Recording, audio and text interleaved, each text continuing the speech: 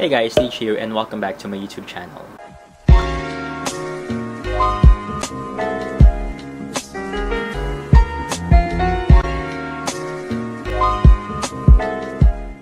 Itong video na to, review tayo ng product na ginagamit ko for almost 1 month na din. And this is for dry skin para mas maging hydrated yung face, mas malambot yung face. Especially kapag, ayun nga, nakaka-experience kayo ng dry skin. Kasi yung case ko nga, ang dami ko nang ginamit na product sa face ko. And because of that, naging sensitive siya. So every time nagagamit ako ng matapang na soap, nagda-dry yung skin ko, nangangate siya, namumula. If you're interested to know more about this product, then keep on watching.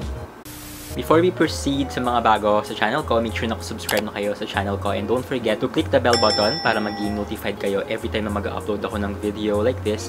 And you can follow me then sa social media ko sa Instagram, that's FoxMyStyle. Yun, mas active ako doon. So yeah, if you have questions, comment lang kayo or message me there. So for today's vlog, mag-review ako ng product and nabasa niyo sa title, ang i-review ko ay ito. Ito siya. Shiseido Treatment Softener. Yan. Ito yung packaging niya. Sana nag-auto-focus. Ayan. Ito yung box. Ayan. So, nabili ko siya sa Watson, sa BGC for 3,200 pesos. Ayan yung price. And this video is not sponsored by Shiseido. Pero yun, baka naman. Yan, ginagamit ko na siya. Mag-1 month na ata or 1 month na kasi August na. And ito yung laman niya. Ito, paubos na siya. Paubos na yung product. And I decided mag-vlog na about this kasi nga mauubos ko na siya. And ito. Itong product na to is para siyang lotion sa face. Pero liquid form siya. Toner, pero yung effect niya is parang lotion talaga. So, perfect siya for dry skin, sa mga ganun. And yung paggamit nito is same lang as a toner. So, kukuha kayo ng bulak and then pump nyo siya. Pinapump siyang sa bulak. And then, apply mo evenly sa face mo. And of course, don't forget your neck din. Gamitin mo siya every night bago matulog para mas ma-absorb ng face mo yung formula. Ito. And ang maganda dito is, pag-gising mo kinabukasan, ang lambot-lambot ng face mo. And maghapon na siya yun. Maghapon ng ganun yung face mo, malambot.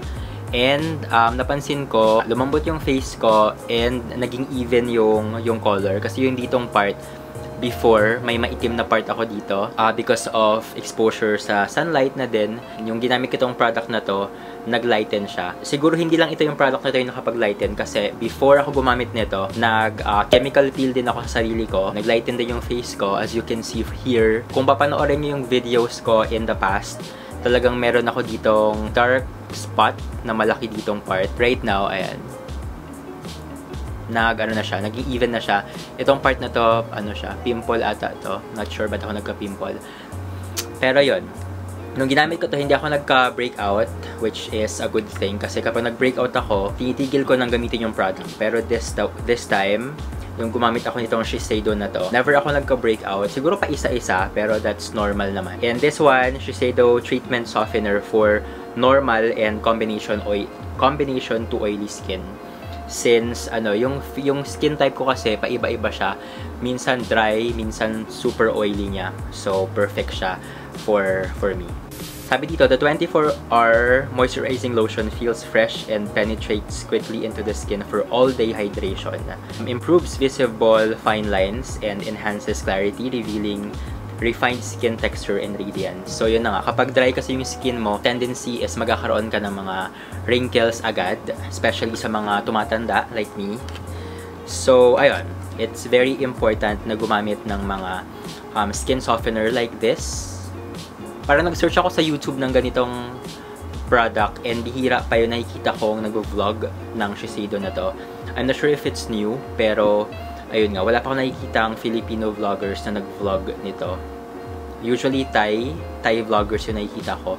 So, yun. Sinishare ko lang yung experience ko kasi this product is really effective for me. For normal and combination to oily skin. Ayan, marami pa. Hindi ko na kasi mabasa yung iba. Pero, tingnan nyo na lang. Ayan. Yan yung nasa box niya. And good thing is, this is dermatologist tested. So, this product is effective for me. And at the same time, para mas maging effective tong product na to, I'm also using this product from Shiseido din. This one naman is White Lucent. Ito. It's White Lucent Overnight Cream and Mask. Ayan siya. Ang gamit ko sa face ko is yung Cetaphil for my face, for cleansing my face. Ito na yung ginagamit ko. Ayan. And then, minsan kapag sinisipag ako maglagay nito, yun, naglalagay din ako nito. Pero most of the time, ito yung lagi kong ginagamit lang. Ito lang talaga. Overnight siya. And effective naman. Tapos, nung binili ko to, lately lang, this is for 4,900 pesos. Ayan. Also from Shiseido. Pero, yun, White Lucent siya, overnight cream and mask. Ang ginagawa naman nito is, nag-hydrate din siya ng skin, tapos nagla-lighten din yung mga dark spots. So, if you have a lot of dark spots sa skin nyo and dry skin, try nyo itong combination nitong product na to. Ito yung itsura niya. Kita ko lang. Pero, i-vlog ko siya separately kasi ang topic lang talaga ng vlog na to is itong toner or lotion. So, ito yung itsura nitong product na to. Ganda ng packaging niya. Ayan. Ayan. Ang maganda dito, ang bango-bango niya. Tapos, kulay pink yung laman niya. Ayan. Ayan. Ang bango niya. And usually kasi kapag mabango yung product, ibig sabihin, for me kapag mabango yung product, nagba-breakout yung skin ko kasi ibig sabihin meron siyang matapang na chemical. Pero ito, kahit na sobrang bango ng product na itong White Lucent na to, never ako nagka-breakout. And effective naman siya kasi slowly nag-i-improve yung color ng skin ko. Ayun na nga. Especially nung nag-chemical peel nga ako, nag-dry din yung skin ko for a week or almost 2 weeks din. So nakakatulong talaga yung mga ganitong moisturizing products sa balat ko. So, ayun. So, again, if you're experiencing dry skin, if you have normal to oily skin, yun, try nyo muna to. Ito. And if you have extra, then try nyo din tong White Lucent ng Shiseido. Combo sila. For sure, lalambot yung skin nyo and mag-brighten siya. Quick vlog lang, guys. I-vlog ko itong Lucent Cream on my next vlog. Siguro next week. Pero if you have questions about sa mga products na ginagamit ko right now, comment down below. And sa mga bago, make sure na subscribe na kayo sa channel ko kasi marami akong products na i-review in my next vlogs. And you can also follow me sa Instagram ko, that's foxmystyle. Thank you so much for watching. Kung kayo tapos yung vlog ko, bye-bye for now, guys.